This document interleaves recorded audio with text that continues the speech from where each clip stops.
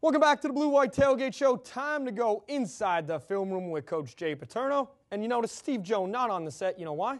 Because he's not young enough and he doesn't have enough of hair to belong up here. But he's taking enough of shots at me during this episode. So, Steve, that's one for you. But, Jay, Army's coming in. We know all about the triple option, and we're going to get to that in a second. But first, we're actually going to break down the defense of the Black Knights coming in here first.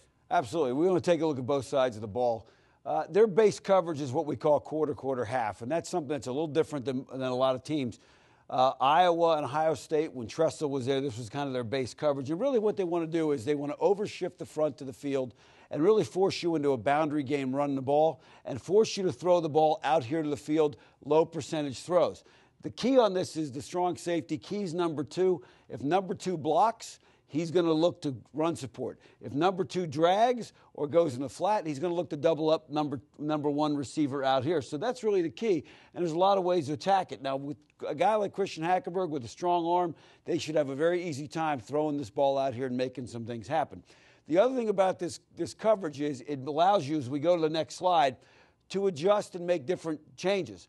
Here, very simple. You look at it, they just bring a guy off the edge, and they bring the strong safety down, and now they go from a quarter, half to a 3 deep where you see them run to 3 deep. We go to the next slide, and when you have some success now on the next slide, you'll see that when you run the ball into the boundary, now they bring the corner off the edge, they change up. That boundary corner is as much a run support guy as he is a cover guy in this scheme because he usually has help over the top. As we go to the video that we'll show you, you'll see how in this coverage you get a lot of one-on-one outside with the field corner. Here's a great job by Wake Forest taking advantage of that.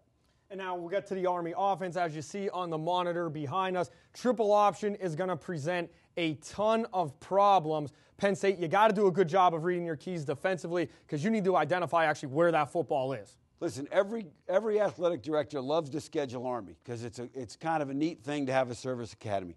Every coach hates it when they see Army on the schedule because of triple option. Triple option football is assignment football on defense. You have a guy who's responsible for the dive, a guy who's responsible for the quarterback, and a guy who's responsible for the pitch.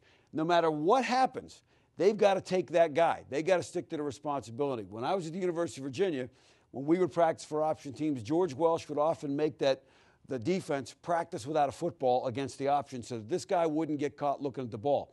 They're going to take care of these things in the triple option, double down, block down, and now he's got to take the dive.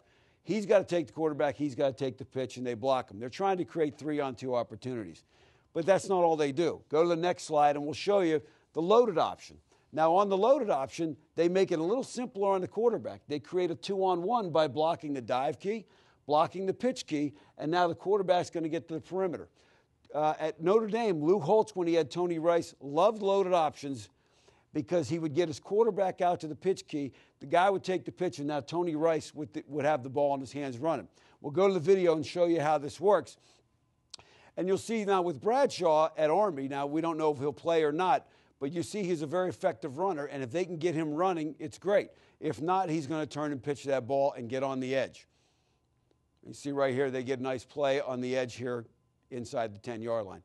We go to our next slide now, and here's another 2-on-1 situation. They're going to double down here. They're going to block again. They're going to block the quarterback key, the guy in the pitch key, and now the quarterback's simply going to isolate the dive key. When you go to the zone, to the video, we'll show you how this works. Now, when I coached at James Madison, this was one of our best 2-point plays that we had because it really puts this dive guy in a bind and everybody else is blocked. You'll see that guy takes the fullback and Bradshaw follows him into the end zone for the score. We go to our next slide here, and you'll see the zone read that everybody's running in college is very similar. Wake Forest is just reading a 2-on-1 here. We go to the video, you see how effective that is. The only difference is now it's in the shotgun, and now it gives the quarterback a little bit easier look at it, and now he runs into the end zone. Penn State fans should be a little familiar with that look. Michael Robinson, tremendous at the read option with him and Tony Hunt in the backfield. But Army, they do struggle a little bit on the perimeter with some of their athletes. They do throw the ball, as we will talk about later on with Steve on set, and you're going to show us one of those plays as well. Well, once they got you playing the option, and you have a tendency to think, okay, we got the option covered. And now, again, it's assignment football. So if you look at this one, this guy I've got right here, he's responsible for the pitch. So now they're going to come down the line, fake to the fullback. They're going to get the linebackers up. They're going to get him playing pitch. And now they're going to sneak the guy out that this guy would normally be covering in a straight pass. He's going to jump off the line, and now you got him on a wheel route. You got a post outside, and you got him. And we'll take a look at the video and show you how that works. And you look at that outside linebacker at the top. He's going right to the pitch. The guy he should be covering is going down the sideline, and it creates a nice big play. And again, it's all assignment, but Army knows it's assignment.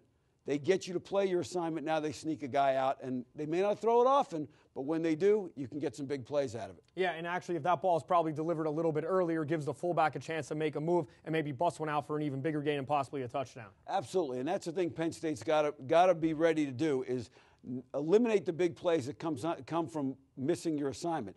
And if they stay on their assignments, they've got better people than Army. They got better talent, but it should be a good day for Penn State. But the key is going to be getting them off the field so that Penn State's offense can make plays against that Army defense. Jay, let me ask you one question. There's injuries in the secondary for Penn State. Malik Golden got some time last week coming in for Allen. How tough it is for maybe, say, Golden, who hasn't played a lot of football this year, to be able to make that adjustment in just one game? Well, there's two things about the option that really drive you nuts defensively. It's hard to simulate in practice, full speed. It's also hard for your defensive lineman to get used to all the low blocks. So it's going to be a tough adjustment, but I think they'll handle it. Definitely. And guys, we'll talk to Coach Monken coming up. He's probably the best guy that could break down the Black Knights. You're watching the Blue White Tailgate Show as we roll on right after this.